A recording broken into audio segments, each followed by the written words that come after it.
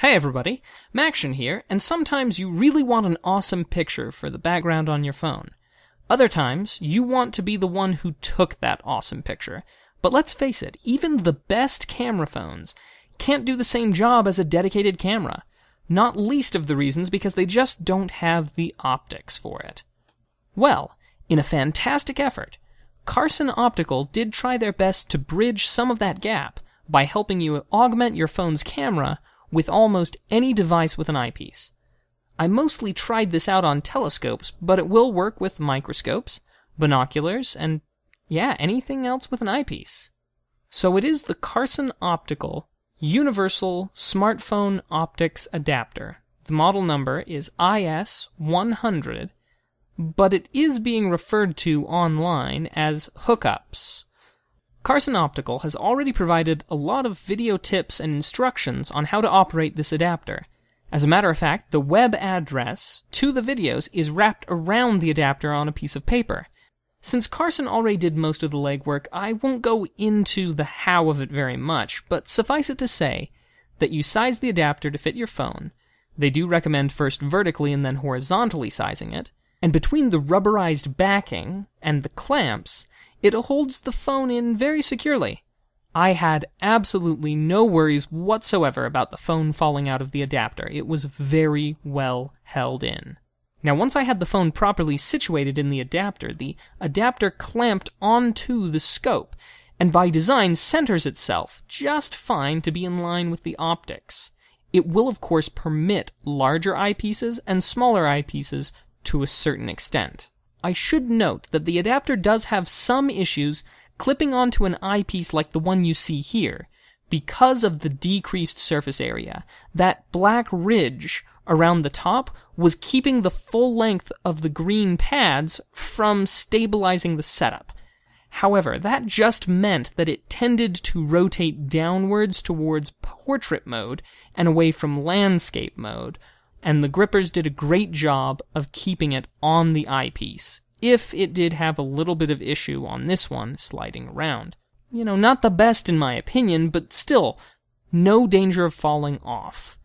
On some of the others that I used, however, that didn't have the exact same ridge there, did just fine. Also, I should mention that the green pads on the adapter are silicone rubber and glow in the dark. That's right, any of the green bits, they will glow in the dark. It's a nice touch indeed. The adapter is built to accommodate many sizes of phone and worked just great for almost every phone that I tried. Now, sadly, sometimes special circumstances can't be accounted for in the design itself, so you may notice that I added a little something just there, just a small shim to keep it from pressing my power button. Once you've got your phone situated, you do have to do a small amount of fussing to get your phone's camera to play nice with the optics before you take your photos. And that's what makes this impractical for having one adapter serve many people in a short amount of time. It has a reasonable turnover time for devices, probably should only take you 30 to 60 seconds of fiddling before it's good to go, but it still takes some time. Now that being said, I think you will have a lot of fun with it. So I have some photos of the moon, and some of them turned out better than others. And because of some encroaching clouds, sadly I wasn't able to get too many. But I have some photos of the moon here from a nice-sized Schmidt-Cassegrain and a slightly smaller reflector telescope. Now, depending upon the optics, you may need to make use of an additional spacer, so keep that in mind if your photos aren't turning out quite the way you expected. While it does require a touch of tinkering to get just right, I found this as a great alternative to the approximately, $200 USB microscope that would give me the same resolution, but it still wouldn't give me the same zooming power that I could get from the opticals. To say nothing of what I'd have to be paying for the telescope with this built-in features. And that is the benefit to this, not only in cool wallpapers that you took yourself, but also in the lack of extra, often larger pieces of specialty gear. This is fairly compact, it's light, and it's solidly built overall, and a good purchase for around the neighborhood of $70.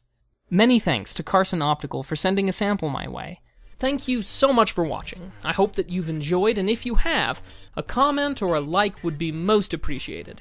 It's your feedback that lets me know how to best allocate my time to the things that you guys want to see.